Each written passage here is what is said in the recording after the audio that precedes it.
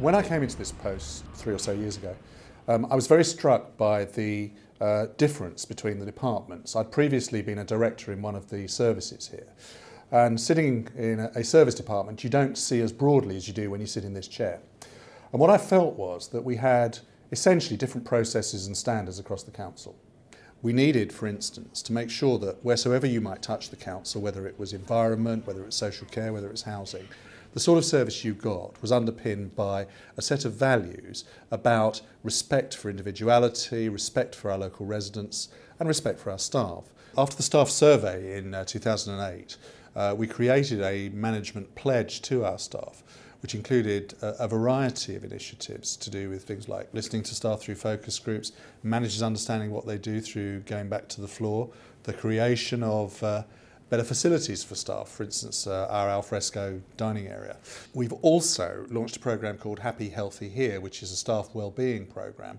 The other thing that we've done is used our Hillingdon improvement programme, HIP Champions. The champions are a conduit, a communications link between us at the top of the organisation and the leader of the council and senior politicians.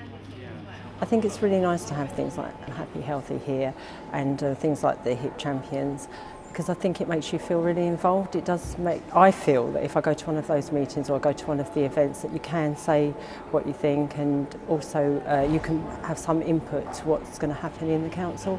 It's really important for staff to be able to feed back up the chain, because they feel engaged, and not just feel engaged, they actually are engaged in any of the processes or the communications that come out. They can make real change, not just to the staff within the council, but also to the residents, and that's our key aim.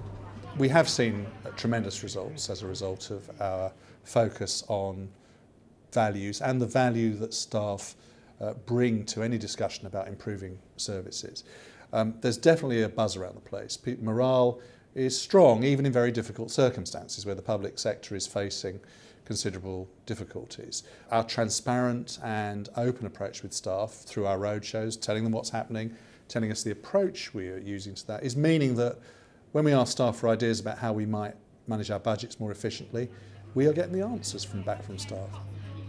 Well, the impact on the team of introducing the values is that they understand when they come into contact with residents exactly what they should be saying to them and how best to deal with them, and then that gives them a sense of satisfaction and they feel that they're helping the people out in the borough. I do think the council lives up to its values, because they're trying to give the residents value for money, and they're trying to streamline it, because we are really a business now and we have to have the residents' best interest at heart. It does give you this feeling of everybody sort of working together as one council, because they're really trying to do that, and I do feel that they are achieving it.